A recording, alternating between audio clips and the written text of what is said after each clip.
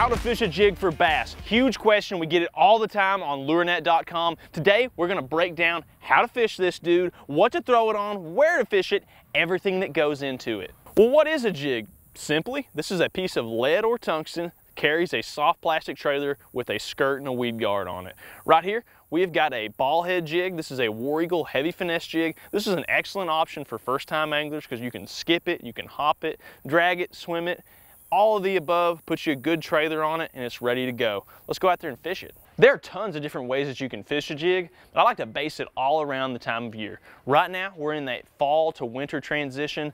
Days are getting shorter, it's getting a little colder. I like to fish this dude pretty slow. Fish it on the bottom, dragging, short hops, near pieces of cover. We're fishing around some trees today in a pond. It's a great option. But I'm gonna put that jig out there next to a piece of cover. I'm gonna let it fall down to the bottom. It doesn't take long because it weighs 3/8 of an ounce. Hit the bottom, and I'm just gonna start a slow drag back to me.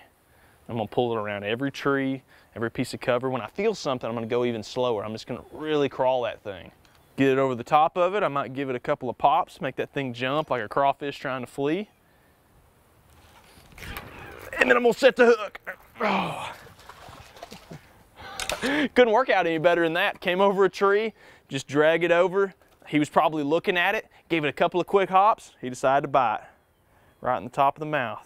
This is a bait, any jig that you're fishing, you want to set the hook hard. So you want to use rod and reel that's got a medium heavy to a heavy action, doesn't have a lot of bend to it, so you can crack them and you can get them up to you, because you're always going to want to use a decently heavy hook. This heavy finesse jig, that's why it's called heavy finesse, it's got a heavy hook to it. A great tip for working this bait is just imagine that is a crawdad, a little bluegill down there swimming around. Put it in shallow water next to you, pull it around, and get an idea of what that dude looks like down there in the water, because that's how you're going to want it to act, just like whenever you're passing by all these trees. A jig is basically the care of a trailer. The trailer makes it. So you want to make sure you got something that is sized up right to match whatever forage you're fishing around. I got a young crawbug on my War Eagle heavy finesse jig here. It's matched up to the water clarity. You want to make sure it looks right. If the action is super key to the trailer. This right here, it has not much action. It's great for colder water like we're in right now. And like all lures, whenever you're sliding a trailer on them, you got to make sure that it is on there perfectly straight. You don't want this thing to be over there crooked, because there's not many crooked looking crawdads crawling around the bottom. Huge important point whenever you're fishing a jig, you're fishing around a specific piece of cover.